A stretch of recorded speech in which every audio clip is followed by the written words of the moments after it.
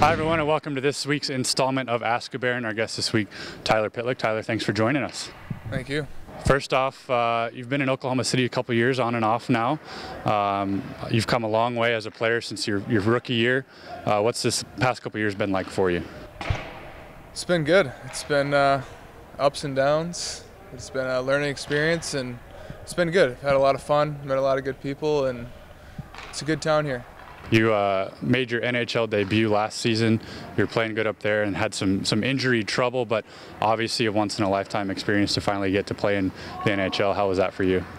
It was great. Like you said, I scored my first goal and then got hurt, but I don't know, it was definitely another learning experience and another bump in the road, but I came back and playing well again this year. Had another little speed bump, but I'm coming back and I'll be ready to go and get another crack at it. You're off to a good start this year. You're almost at a point per game basis.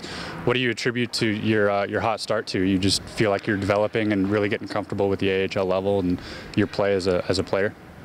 Yeah, I think I just feel comfortable. I feel comfortable here. I feel comfortable with the team and in this league, and I don't know, I think it's just getting older and it's time to step up.